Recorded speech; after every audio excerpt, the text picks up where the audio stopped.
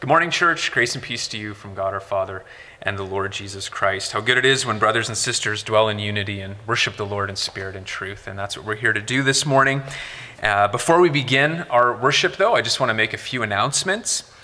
First of all, we have our church picnic coming up on Sunday, the 27th of June, and that will be starting at lunch. We just ask people to bring their own lunch along, and then we'll have a great time of fellowship and games. It will be at the Southside Park or Riverside Park, and so everyone is invited to come to that. It should be a great time of fellowship together and just celebrating the past ministry year. Also, starting in July and through July and August, we're going to have a Wednesday prayer night, and it's going to be at 7 p.m. on Wednesdays, sort of following through with what some of the Wednesday prayer nights we had in the spring.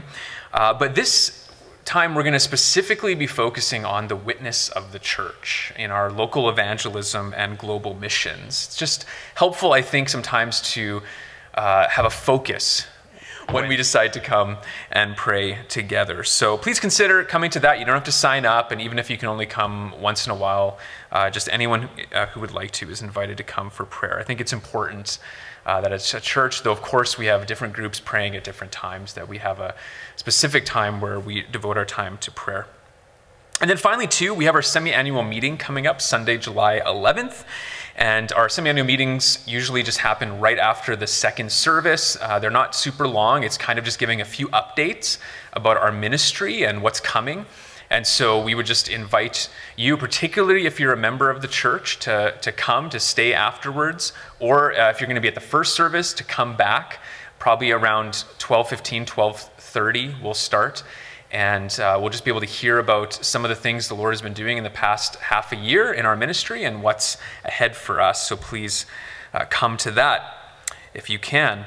And then finally, too, I just want to take this opportunity, as we're talking about ministry, just to show a bit of appreciation for those who have served this past ministry year from September to June. I think it's important that every once in a while we recognize those who have served in formal ways in the church and to praise God for that. So I just want to take a moment to do that. And I just want to first of all recognize our church council, our elders and our deacons. This has been a difficult year to be a leader, and yet our elders and deacons have led prayerfully, seeking the Lord's wisdom, desiring to have a spirit of unity, and ultimately, even in strange times, to nevertheless continue moving forward in our mission to make disciples. And I'm just so thankful for these group of men whom God has put together in our leadership and how we've been able to, I think, do that and see our mission and our ministry continue on. So thank you to our elders and deacons for serving so faithfully this year. I also want to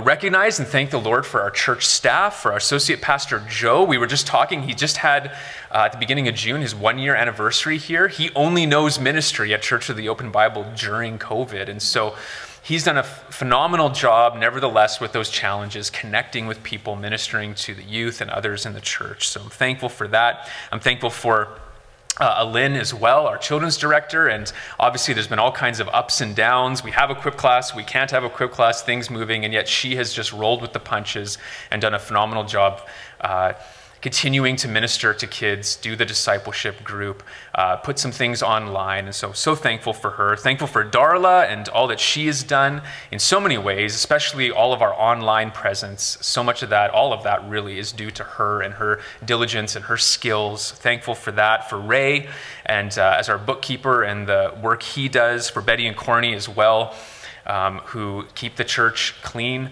Thank you to them. I also want to thank those who have helped with the welcome desk, door openers, ushers, cleaners, some new and necessary jobs during this time, and a lot of them maybe are overlooked, and we don't even realize how important their work has been this year to keep everything clean and safe. Thank you. Thank you to the pandemic committee, too, who did a lot of the legwork to find out the information that the council needed to make decisions during this year on what to do under different circumstances. They did a lot of work behind the scenes. Thank you, too, to the music leaders, the sound guys, the pro presenter people. They always do a great job leading us in music, but there's been extra work recording, and thank you for your willingness to serve in that way. Our worship committee, too. Our decorating committee, who puts a lot of thoughtfulness into the decorating of the church.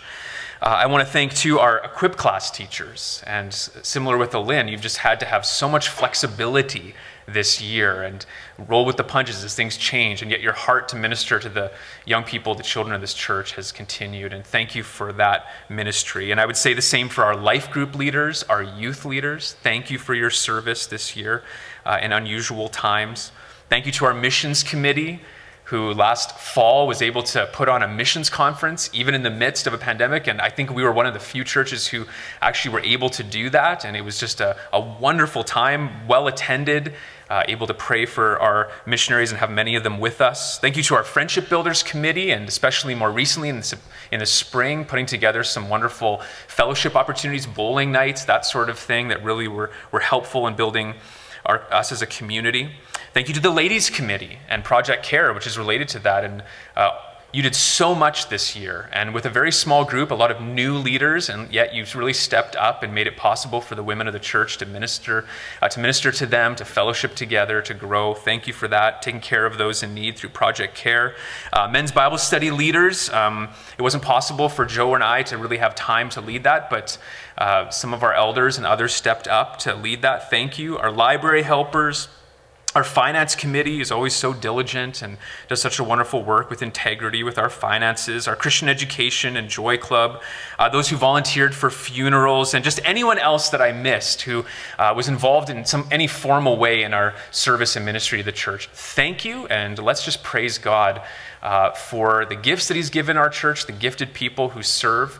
But finally, too, I just want to thank everyone, because I know and trust that everyone in our church has had other, even if not serving in formal ways like that, I trust are serving informally, just by ministering to each other daily and calling each other, praying for each other, encouraging one another.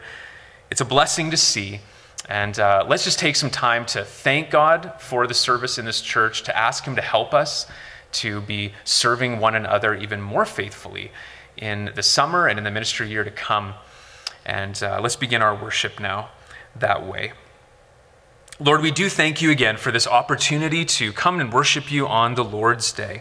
And we want to praise you for all that you are and all that you've done. Great are you, Lord, and greatly to be praised. And Lord, we are especially thankful this morning as we consider the ministry of this church and all of those who have faithfully served in this church this past ministry year from September here into June. Thank you, Lord, for gifting each of us in different ways, and for the willingness to use our gifts in different ways to serve the church. And Lord, we know Paul said it's more blessed to give than to receive, and I trust that that was true for all of those who served in these different ministries this year. And I pray that this summer, as things slow down a little bit, it would be a time of rest and rejuvenation, so that we would be ready to go in the new year in September and begin our ministries again.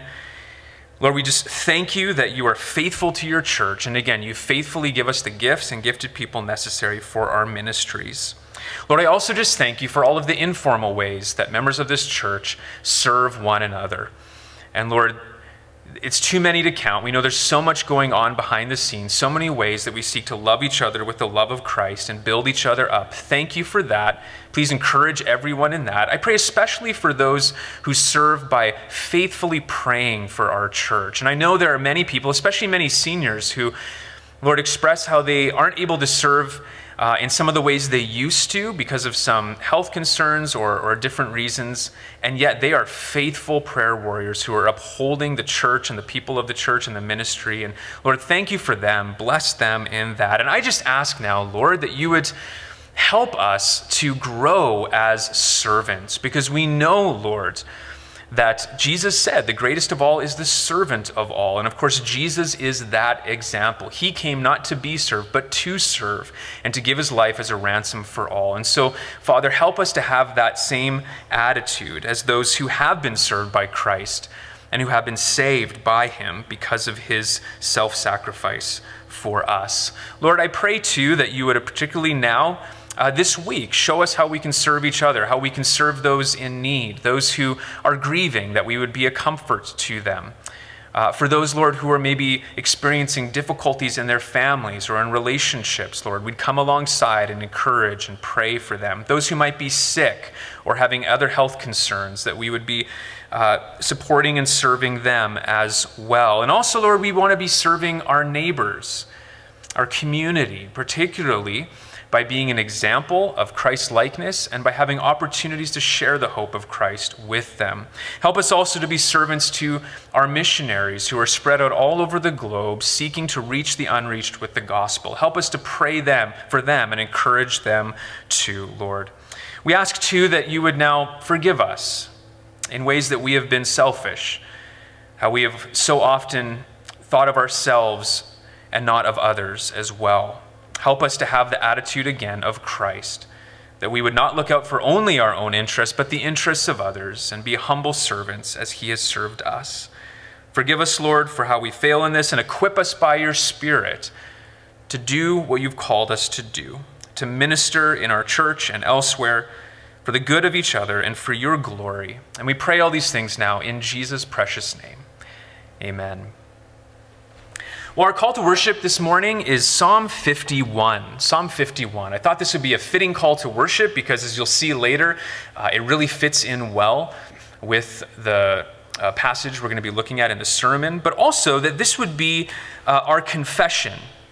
This is David's confession when he had sinned against Bathsheba and her husband. And as I read this, let this be our confession as well, so that we can then approach the Lord with a clear conscience and draw near to him in fellowship as we experience his continued forgiveness. So Psalm 51, have mercy on me, O God, according to your steadfast love. According to your abundant mercy, blot out my transgressions. Wash me thoroughly from my iniquity and cleanse me from my sin. For I know my transgressions and my sin is ever before me. Against you and you only have I sinned and done what is evil in your sight, so that you may be justified in your words and blameless in your judgment. Behold, I was brought forth in iniquity, and in sin did my mother conceive me. Behold, you delight in truth in the inward being, and you teach me wisdom in the secret heart. Purge me with hyssop, and I shall be clean. Wash me, and I shall be whiter than snow. Let me hear joy and gladness. Let the bones that you have broken rejoice. Hide your face from my sins and blot out all my iniquities. Create in me a clean heart, O God, and renew a right spirit within me. Cast me not away from your presence, and take not your Holy Spirit from me. Restore to me the joy of your salvation, and uphold me with a willing spirit. Then I will teach transgressors your way, and sinners will return to you. Deliver me from blood guiltiness, O God of my salvation, and my tongue will sing aloud of your righteousness. O Lord, open my lips, and my mouth will declare your praise. For you will not delight in sacrifice, or I would give it. You will not be pleased with a burnt offering.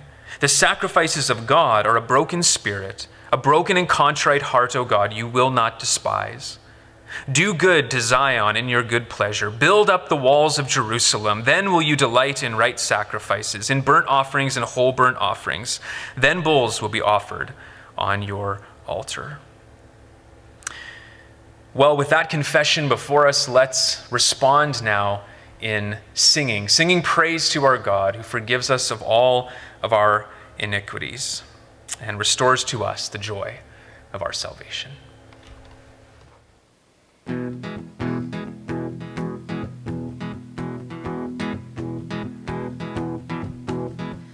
Praises rising, eyes are turning to you. We turn to you. Hope is stirring, hearts are yearning for you. We long for you. When we see you, we find strength to face the day. In your presence, all our fears are washed away, washed away. Hosanna, Hosanna. You are the God who saves us, worthy of all our praises. Hosanna,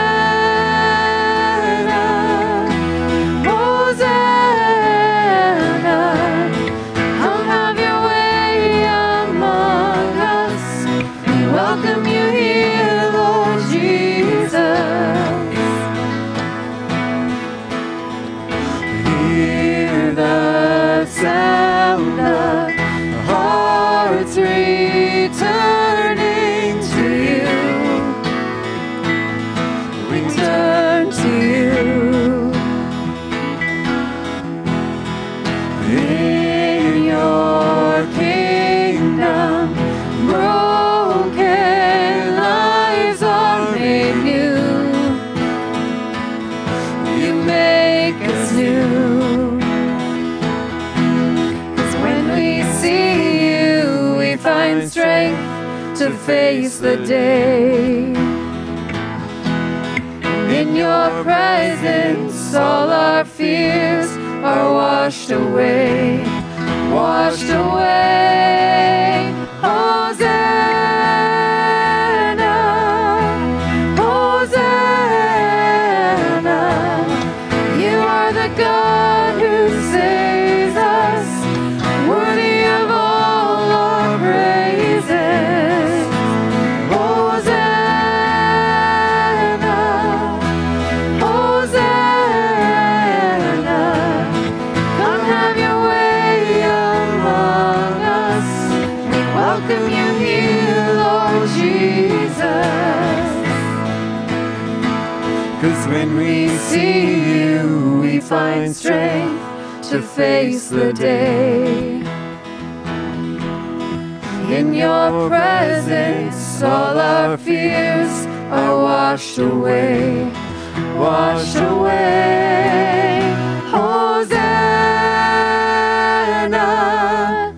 Hosanna. You are the God who saves us, worthy of all our praises. Hosanna, Hosanna. Come have your way among us. We welcome you here, Lord Jesus. Come have your way among us. We welcome you here, Lord Jesus.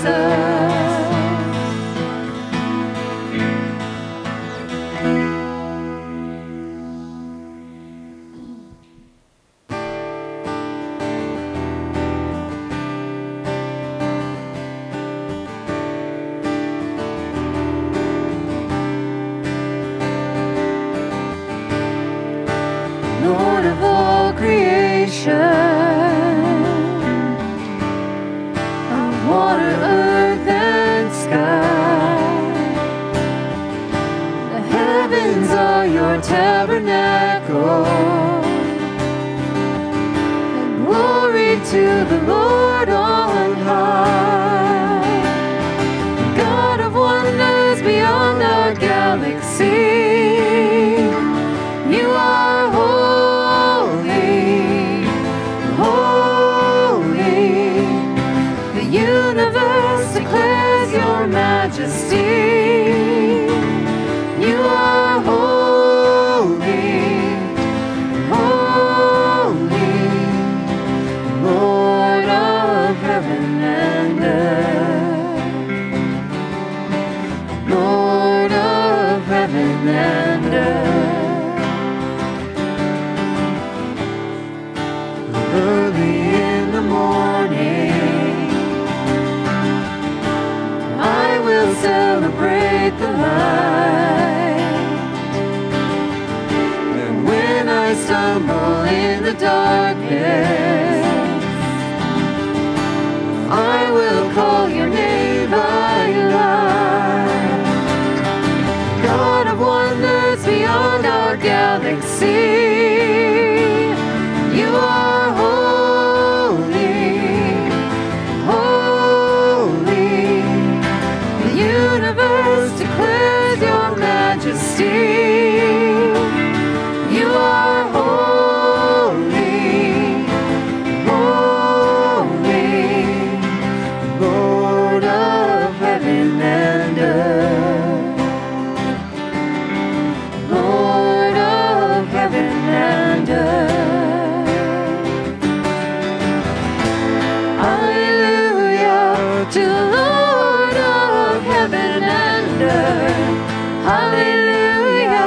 to the Lord of heaven and earth.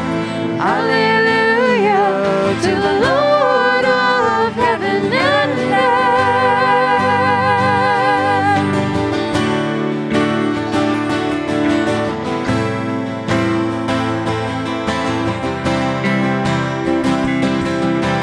God of wonders beyond our galaxy.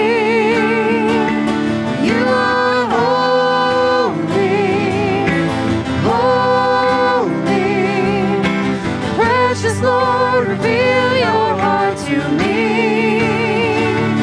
Father, holy, holy. The universe declares your majesty.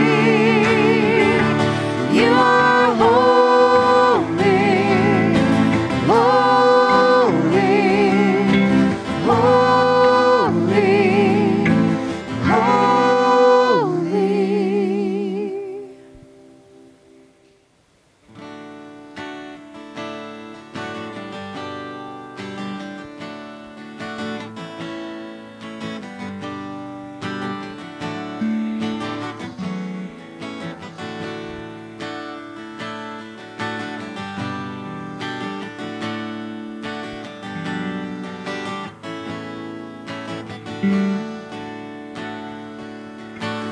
There is a Redeemer, Jesus, God's own Son, precious Lamb of God, Messiah, Holy One. Thank you, oh my Father, for giving us your Son and leaving your Spirit till the work on earth is done. Jesus, my Redeemer, name above all names, precious Lamb of God, Messiah, oh, sinners slain. Thank you, oh my Father, for giving us your Son and leaving your Spirit till the work on earth is done. When I stand in glory, I will see his face. There I'll serve my King forever in an holy place. Thank you, oh my Father, for giving us your Son and leaving your Spirit till the work on earth is done. Thank you, oh my Father, for giving us your Son and leaving your Spirit till the work on earth is done. We continue to worship the Lord now through the preaching of his word. I invite you to turn with me in your Bibles to Galatians chapter 6. Galatians chapter 6. Several weeks ago, when we were working through the first section of Ephesians 4, we discovered that the local church is to have an every member ministry. that Christ has designed the church to grow and mature when gifted people, and specifically he mentions pastors, teachers, when they don't do all the ministry of the church, but rather equip the saints for the work of ministry, for building up the body of Christ, until we all attain to the unity of the faith and of the knowledge of the Son of God, to mature manhood, to the measure of the stature of the fullness of Christ. That's what Paul says in Ephesians 4:12-13. And that is the biblical blueprint for how the church is supposed to function. All of us doing our part, ministering to one another in Christ-like love as we are equipped through the preaching and teaching of God's word. And it's such a beautiful design, isn't it? A group of people from very different walks of life, nevertheless united in Christ and committed to serving one another, just as Christ has served us. And I take it that's why so many over the past while have commented about this very thing, telling me how much they appreciate the idea of an every member ministry church. Well, considering those positive comments, and even more so, my own growing conviction that one of the greatest needs for the church today is a recovery of this every member ministry, I've decided that for the next 2 weeks, we're going to consider this matter further, and specifically 2 areas of mutual ministry that are badly neglected, I think, in our day. The ministry of restoration and burden bearing, which we find side by side in Galatians 6, verses 1-2. In Galatians 5, verse 13, the Apostle Paul exhorted the Christians in the church of Galatia to serve one another, going on to explain then the purpose of this mutual ministry in verse 14-15, that it fulfills the law of love, and then the power for mutual ministry in verses 16-26, namely the Holy Spirit. In chapter 6 now, he gives 2 specific examples of serving one another. And we're going to look at the first this morning, the mutual ministry of restoration, which we see in chapter 6, verse 1. So serve one another. How? Well, here's one way.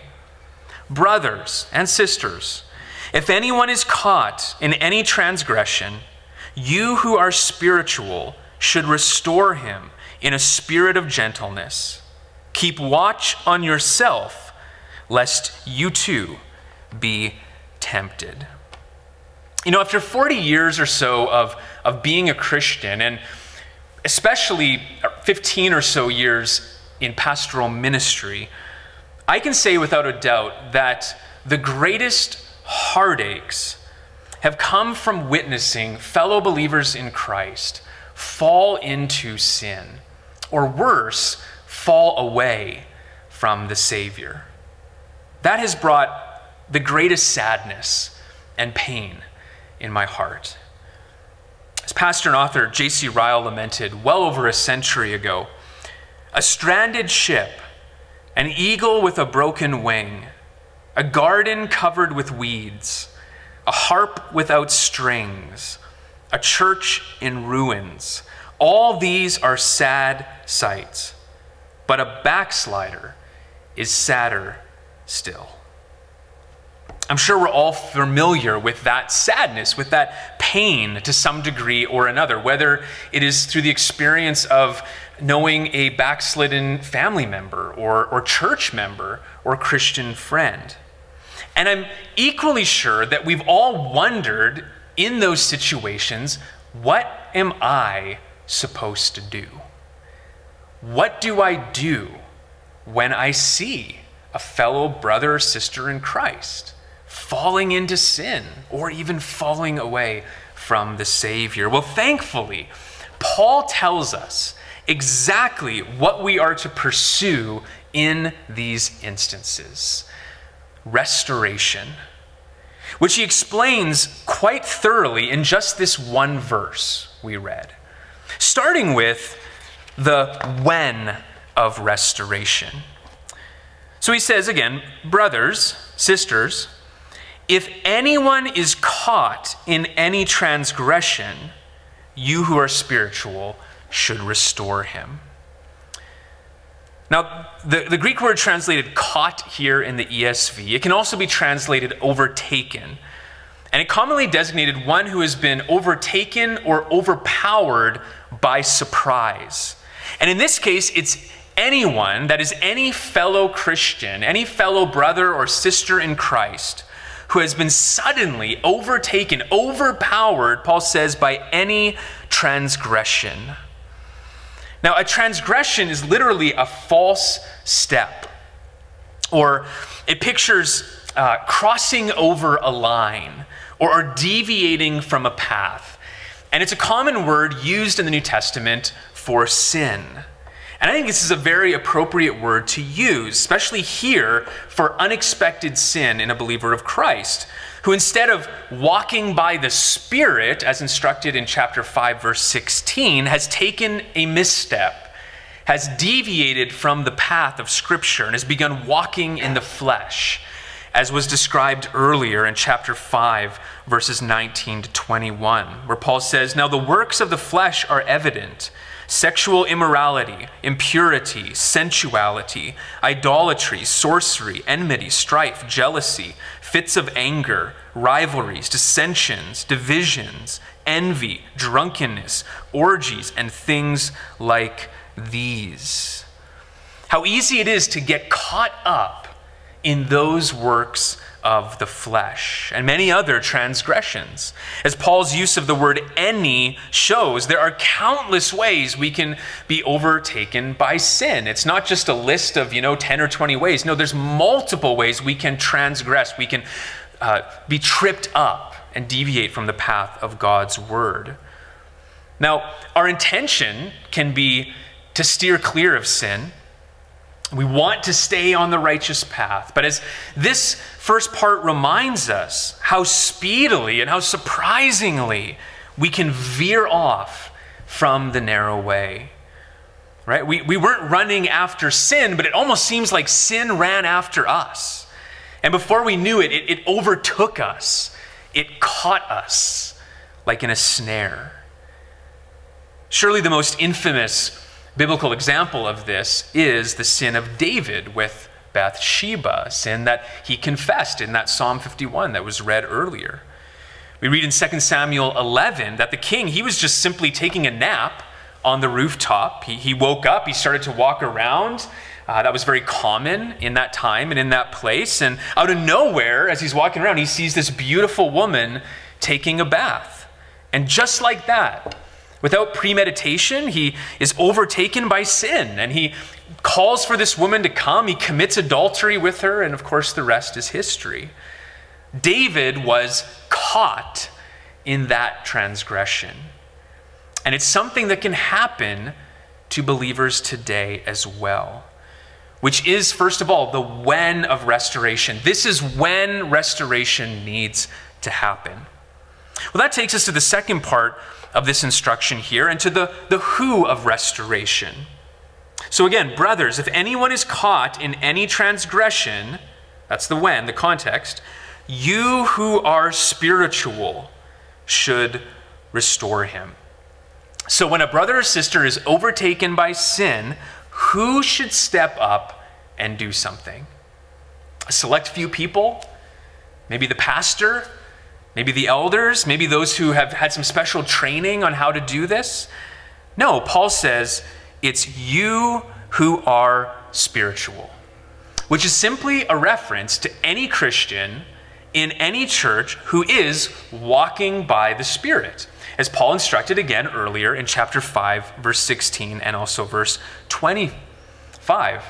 All right, so any believer who is dedicated to God, depending on his power and directed by his word, that person will have a spiritual mindset and motivation to address sin in a godly way. And therefore, that is the person who is to seek restoration. Paul writes elsewhere in 1 Corinthians 2:14-15 that the things of the Spirit of God are spiritually discerned, and the spiritual person, that is the person who's simply walking by the Spirit each day, judges all things. He can see clearly what's going on from a biblical perspective, and therefore can address the problem in a godly way.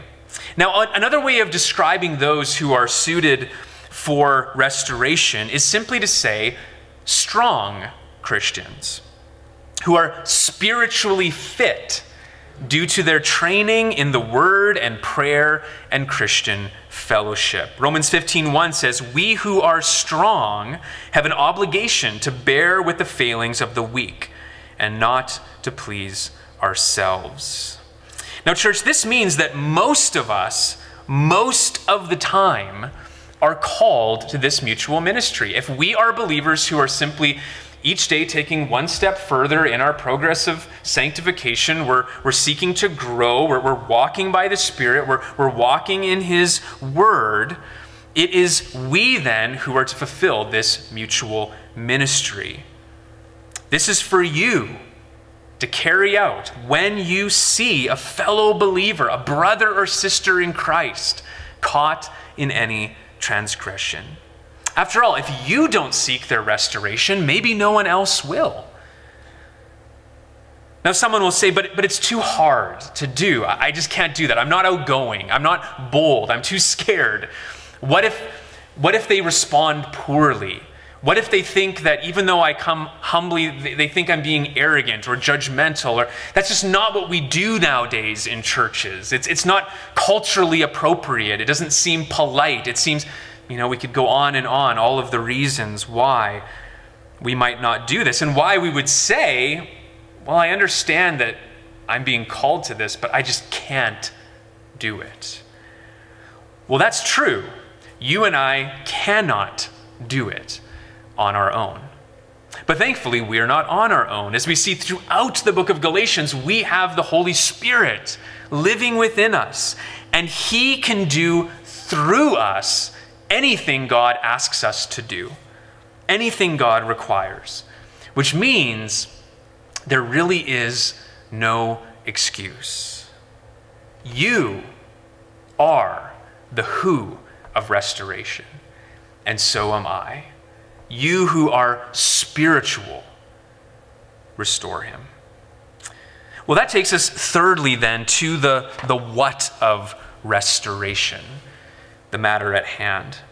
Brothers, if anyone is caught in any transgression, you who are spiritual should restore him.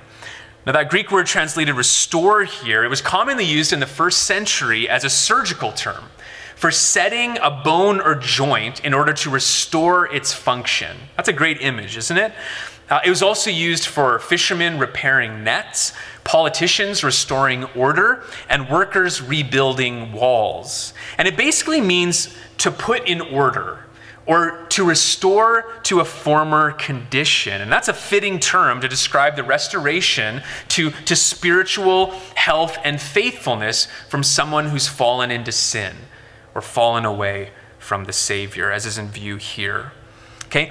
Paul is calling here the spiritually strong to come alongside of those who've been tripped up by sin and to do what's necessary to get them back on their feet and restore them to the path of righteousness. Now, this corresponds with the first step of church discipline that Jesus gave in Matthew 18, where he says, if your brother sins against you, go and tell him his fault between you and him alone. If he listens to you, you have gained your brother. Very similar to what Paul is saying here. But it also complements what we read elsewhere in the New Testament about responding to backsliders. My brothers, if anyone among you wanders from the truth and someone brings him back, let him know that whoever brings back a sinner from his wandering will save his soul from death and will cover a multitude of sins. That's from James 5:19-20. Jude 22:23 says something similar. and have mercy on those who doubt. Save others by snatching them out of the fire. To others, show mercy with fear, hating even the garment stained by the flesh.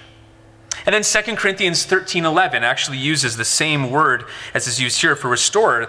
There, Paul says, finally, brothers, rejoice, aim for restoration, comfort one another, agree with one another, live in peace, and the God of love and peace will be with you. So, church, as we consider our text today and these and really others, we can't escape this mutual ministry that we have all been given as spiritual Christians, those who are walking by the Spirit, to privately and prayerfully bring back wandering brothers and sisters to the way of Christ. Something that John Stott has helpfully explained this way. I found this really helpful. He says, if we detect somebody doing something wrong, we are not to stand by doing nothing on the pretext that it's none of our business and we have no wish to be involved, nor are we to despise or condemn him in our hearts, and if he suffers for his misdemeanor, say, serves him right, or let him stew in his own juice, nor are we to report him to the minister or gossip about him to our friends in the congregation. No. We are to restore him, to set him back on the right path. This is how Luther applies the command, Martin Luther. Run unto him, and reaching out your hand, raise him up again, comfort him with sweet words, and embrace him with open arms. I think that's a real helpful, vivid picture of restoration, which is something I know I've had the privilege of seeing myself. Maybe you have too. And it's something that we, again, see all over the scriptures. The best example, of course, concerns the sudden, surprising sin of David that I mentioned before. When Nathan, in 2 Samuel 12, you know the story, he came and he confronted the king. And he called the king to confess his sin, which he immediately did, leading to his restoration to the way of righteousness. In 2 Samuel 12:13, after Nathan comes and addresses David, we read that David said to Nathan, I have sinned against the Lord. And Nathan said to David, the Lord also has put away your sin. You shall not die. What a beautiful example. And again, we can go to Psalm 51 and just see that restoration. But there's actually another good biblical example right here in the book of Galatians, where Paul rebuked and we assume then restored the apostle Peter from his sin of hypocrisy in Galatia. So if you go back to chapter 2, we read this in verse 11 to 14. This is Paul recording how he sought to restore Peter to the way of righteousness.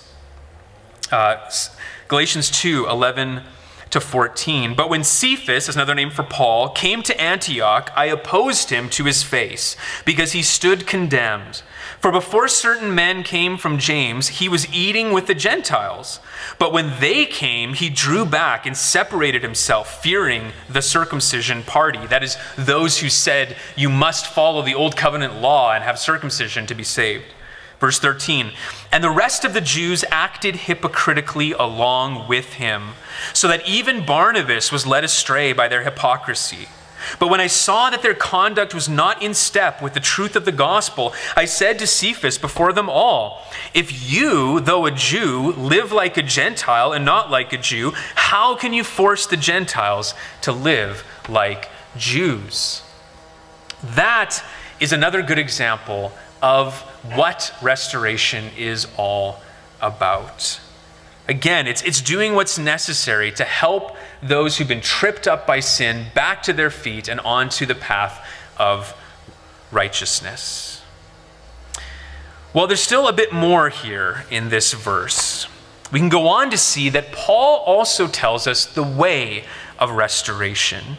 So back in Galatians 6, verse 1, brothers, if anyone is caught in any transgression, you who are spiritual should restore him, notice, in a spirit of gentleness. You know, it seems to me that restoration is so badly neglected today because honestly, many Christians have seen it so badly attempted. Most often with a spirit of pride that inevitably harms rather than helps. Like the religious leaders, as we see throughout the Gospels, who routinely pointed out the sins of others with self-righteous hypocrisy. Not to help their brothers, but rather to hype up themselves. They had more concern for their own well-being than the well-being of others. And that appeared to be a problem in the church in Galatia, too, as we read in chapter 5, verse 15, and then also verse 26. So in 5:15, we read about what was going on there, some of the sinful motivations and attitudes. It says, "But if you bite and devour one another, watch out that you are not consumed by one another." There was pride and arrogance and competition towards one another. But then we see in verse 26, which is the verse right before our text today, Paul says, "Let us not become conceited, provoking one another, envying one another." How easy it is to treat one another like that in the church, relating to one another more as foe than family, being harsh rather than helpful. And so Paul qualifies his call for restoration. He insists it must be done in a spirit of gentleness, which of course is a fruit of the Spirit, as we saw earlier in chapter 5, 22 to 23, where Paul says, "But the fruit of the Spirit is love, joy, peace, patience, kindness, goodness, faithfulness, gentleness, self-control." So when we walk by the Spirit, we will have the fruit of gentleness in our lives. We won't beat a backslidden brother over the head with our Bibles, but rather will gently and graciously address his sin from the Word of God. Not from my opinion. Well, I don't think you should be doing that. I'm concerned about you, but let's humbly together look at what the Scriptures say and express our concern, you know, that you've wandered from this path, and I'm concerned about your spiritual well-being. Gently like that. Humbly speaking the truth in love, as Paul said in Ephesians 4:15. That is how we are to seek restoration. English pastor Robert Chapman once came upon a man who was under church discipline for a sin that he refused to repent of. And he had vowed he would never have anything to do with that church and that pastor ever again. But as these two men one day were walking towards each other on the street, Chapman came and embraced the man. And he gently said to him, "My dear brother, God loves you. Christ loves you. I love you too." Well, the man was completely taken back by this loving care and concern, and it broke down the man's hatred, and he repented there of this sin and was restored to the path of righteousness and to right fellowship in the church. I'm reminded of what Paul instructs in 2 Timothy 2:24 to 26 that says, "And the Lord's servant must not be quarrelsome, but kind to everyone, able to teach, patiently enduring evil, correcting his opponents with gentleness. God may perhaps grant them repentance, leading to a knowledge of the truth, and they may come to their senses and escape from the snare of the devil." That is the way of restoration. It is to be done in a spirit of gentleness, in humility, in love. Well, that takes us to the final part then of this text, of this instruction, where we finally see the warning of restoration. Paul ends, "Keep watch on yourself, lest you too be tempted." So what Paul's doing here is to help us treat our backslidden brothers and sisters gently. Paul concludes by warning that if we don't keep watch over ourselves, right, if we don't pay close attention to our own walk, we may soon be the ones who are tripped up and tempted by sin and falling into any kind of transgression, right? So today, you might be the one restoring, but tomorrow you might be the one who needs restoration. After all, the remaining sin nature, what Paul calls the flesh, it is warring within each of us. As we see in chapter 5:17, where Paul said, "For the desires of the flesh are against the Spirit, and the desires of the Spirit are against the flesh. For these are opposed to each other to keep you from doing the things you want to do." Now, with that perspective, that's the war going on in every single one of us, that certainly changes our perspective when we're seeking to restore fellow Christians, doesn't it? It means that we should be restoring them knowing that I could just as easily fall. So I, therefore, must treat him as I would want him to treat me if I was the one falling into sin. Gently, humbly, in love. Just as Jesus taught in Matthew 7:5. He says, "First take out the log of your own eye, and then you will see clearly to take out the speck in your brother's eye."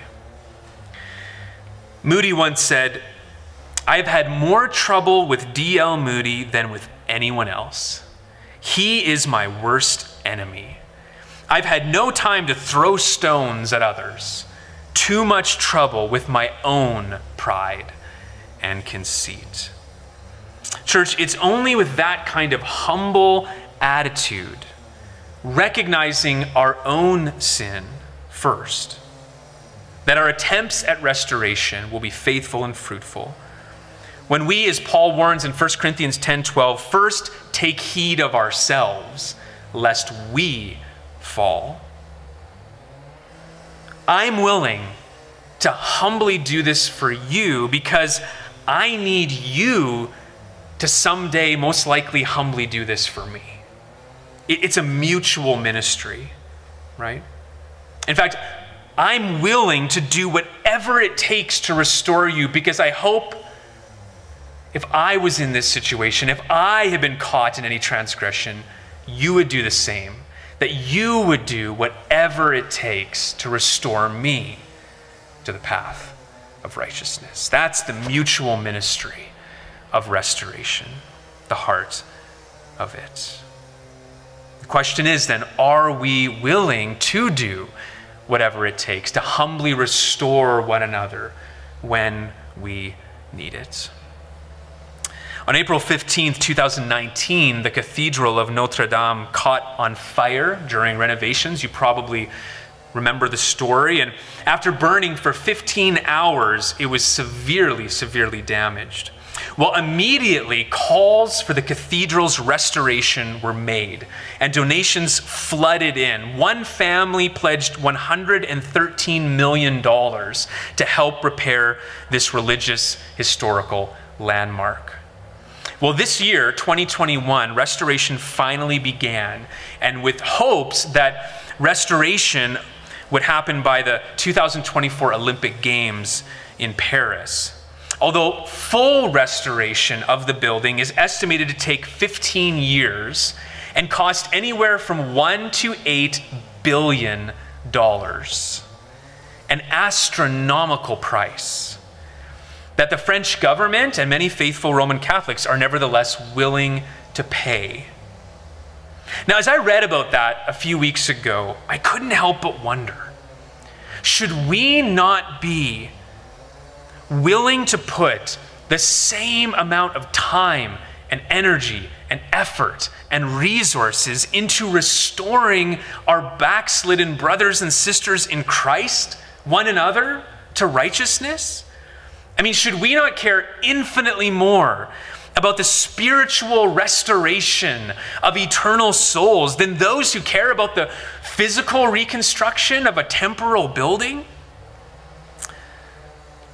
Church, as we walk together on the narrow way, following Jesus through this life, right? As Bunyan painted the picture, pilgrims on the journey, on this spiritually dangerous path to the celestial city. Surely, when one of our brothers or sisters in Christ walking with us suddenly is tripped up by sin and starts wandering off the path of righteousness, surely we will want to go and help them, won't we? Right? right? We won't callously leave them behind, shrug our shoulders. What a shame they wandered off. Or we won't spread around the news that they've fallen, hoping maybe someone else will do it. Well, we're standing right there next to them and we're in the best position to want to restore them. Or worse, we won't ridicule them before others, right? Shooting our own wounded, as the saying goes. No, in love, we'll offer our hand to our fallen brother, right? We'll want to gently address their transgression and call him to repentance in love and humility, and offer to help him back up and help him onto the righteous path and walk side by side with him until he's fully restored to following Jesus again. Now, sure, he may not accept our help. He might even resent it. But this is our spiritual duty as Christians nonetheless. And when we do it with the same love that Christ has shown us, the love that led to our redemption through the cross, where he brought us onto that path of righteousness and made us considered righteous, justified through his sacrifice. Surely when we show that same kind of love, we can have peace that however my wandering brother or sister reacts, I know I've done what God has called me to do in gentleness and humility and genuine loving concern. And I know God is pleased with that. There is such a freedom when we step out in faith and do this out of care and concern, even when it goes badly. Because there's no qualification here. No, well, do this for one another unless you're certain it's going to go bad. No, Paul is clear. Brothers, if anyone is caught in any transgression, you who are spiritual should restore him in a spirit of gentleness. Keep watch on yourself, lest you also be tempted. That's the mutual ministry of restoration, what it's meant to be, which is one of the most needful, but sadly most neglected ministries in the church today, in modern times. Sadly, it seems we'd sooner restore broken buildings at whatever cost than restore backslidden brothers and sisters in Christ.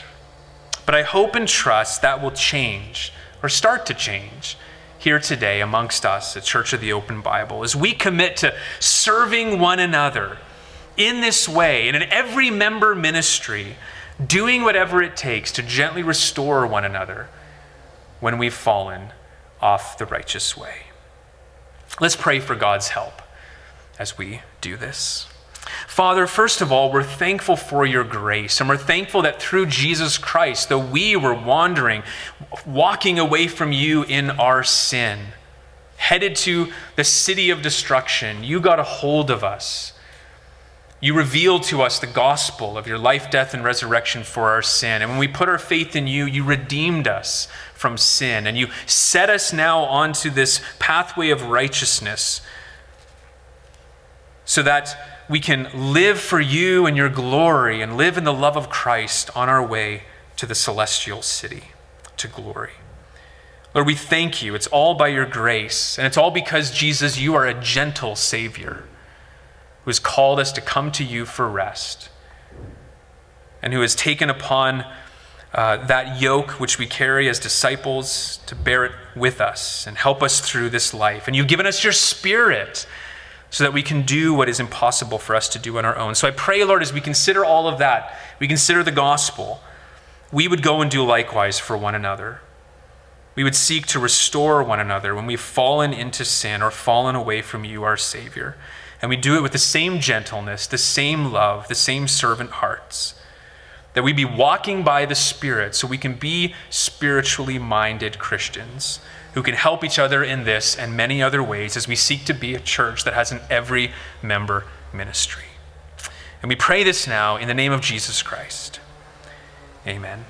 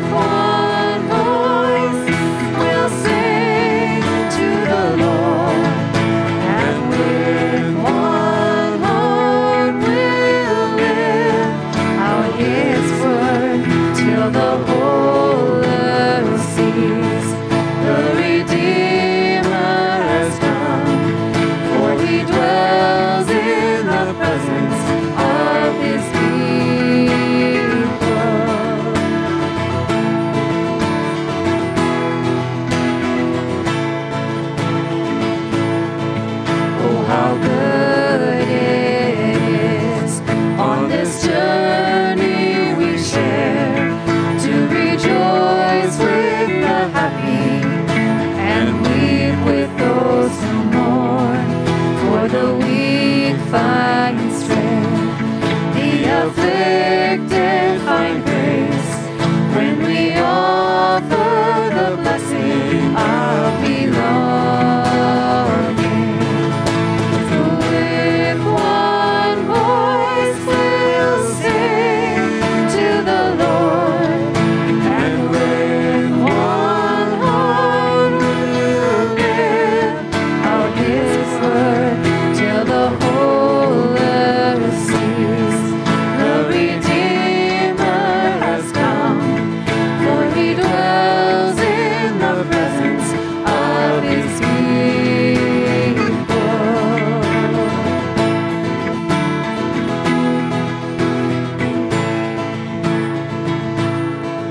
Oh, how good it is to embrace His command, to prefer one another, forgive as He forgives. When we live as one, we all share in the love of the Son with the Father and the Spirit. So with one voice we'll sing to the Lord, and with one heart we'll live out His word till the whole earth sees the Redeemer has come, for He dwells in the presence of His people. So with one voice we'll sing to the Lord, and with one heart we'll live out His word till the whole earth sees the Redeemer has come, for He dwells in the presence of His people.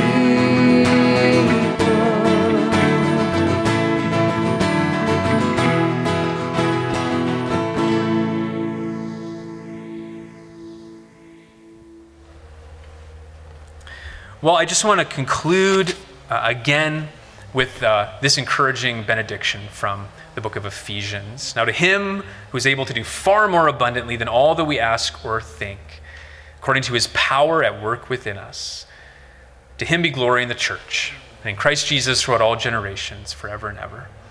Amen.